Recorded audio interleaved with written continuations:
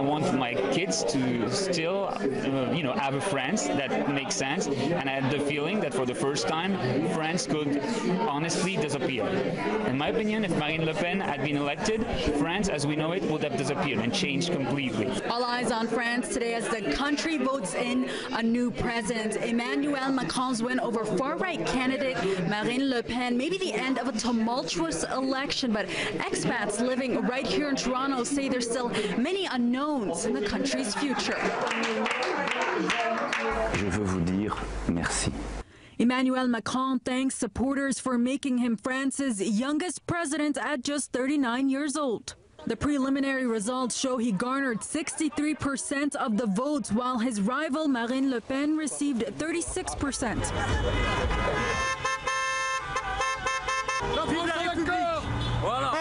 Celebrations broke out across the country's capital, including at the iconic Champs-Élysées. I'm so pleased he saved Europe. I think it's amazing. And right here in Toronto, supporters who gathered inside the Madison Avenue pub say they were relieved that the pro-EU centrists who shook up the elections this year walked away with the victory. There was still a bit of a threat, and we felt that again it was two different visions of what we wanted for our country, of what we wanted for Canada, for the EU.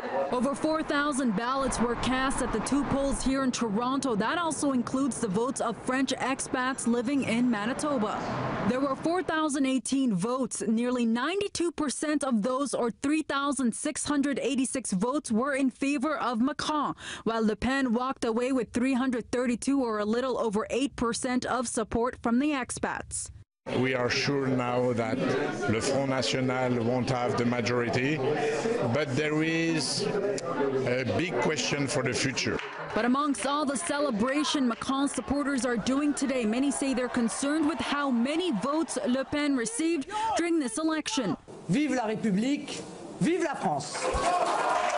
Although she conceded defeat to Macron, the far-right nationalist brought in more votes for Le Front National during this election. It's still a huge result never seen again in France.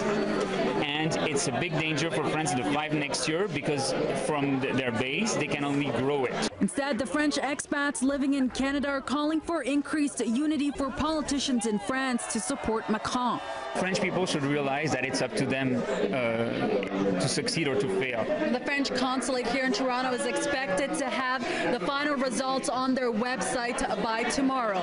Near Spadina and Bloor, I'm Faiza Amin for City News.